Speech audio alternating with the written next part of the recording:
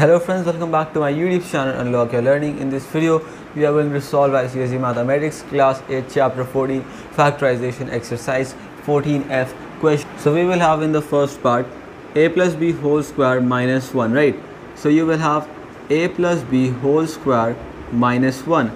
And most of the mistakes that we do here is that we open this bracket, right? But we are not supposed to open this bracket, okay? What you're supposed to do is you will write this like this: a plus b whole square minus 1 square, right? Like this.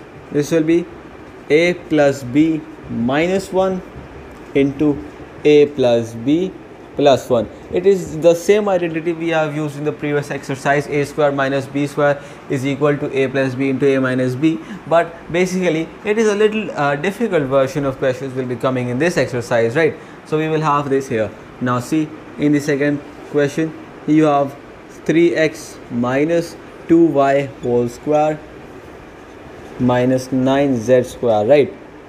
Very simple. Okay, how you will write this down? 3x minus 2y whole square is as it is, minus 9z square you can write as minus 3z whole square, right? This we can do. Now what you will have, open the bracket and see. In one bracket you will have 3x minus 2y minus 3z, and in the other brackets you will have 3x minus 2y. Okay, this is a and minus b. Now you will have plus b, so plus 3z. Clear? Now see the next part. This is the third question. You have 1 minus x minus y whole square, that you can write down as the square of 1 minus x minus y whole square, right?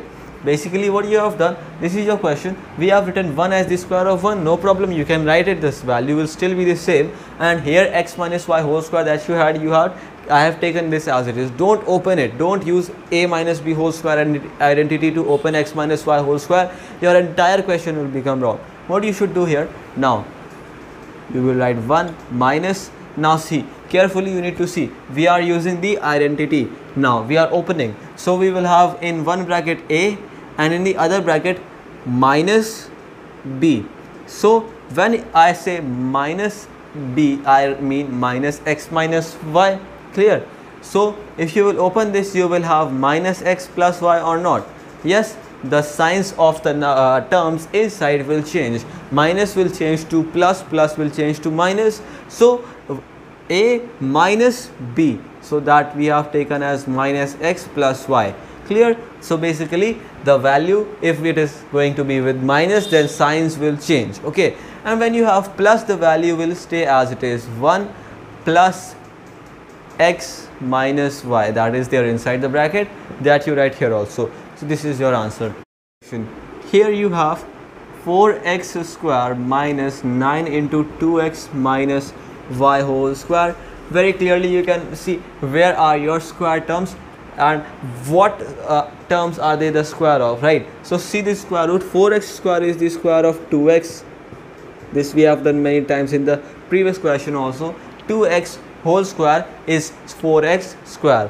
That is clear. Minus sign you put now, and see 9 is the square of 3. 2x minus y whole square can be written as 3 into 2x minus y, entire thing square, right? So 3 will also be squared, that will give you 9, and 2x minus y will also be squared, so you will have 2x minus y whole square, right? Don't open this, don't open this here, your question will become wrong. Okay, see what I am doing and solve. See here now, it is in the a square minus b square form. Now open this using the identity, a square minus b square is equal to a minus b, a plus b. So first we will not open this for now, I'll simplify this. 2x whole square here minus, now here you see 3 into 2x you can write as 6x. Clear? 3 into 2x is 6x and 3 into minus y is minus 3y, right? 3 into minus y is minus 3y, and put whole square now.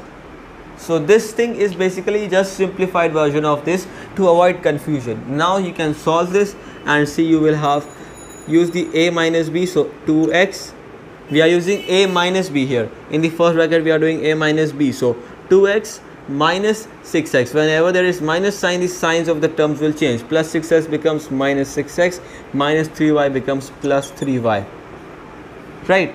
and in the other bracket what you will write down, 2x. Now a plus b, so 2x plus 6x minus 3y, the signs of the terms will not change, right? This is what you have. Now you can solve it further and see what you will get here. So 2x and minus 6x, collect the like terms, so this will be minus 4x plus 3y, and 2x plus 6x is 8x minus 3y, and that becomes your final answer, right? And friends, this is all for today. If you are new to my YouTube channel, do not forget to subscribe and leave a like on this one. Till then, take good care of yourselves and bye bye.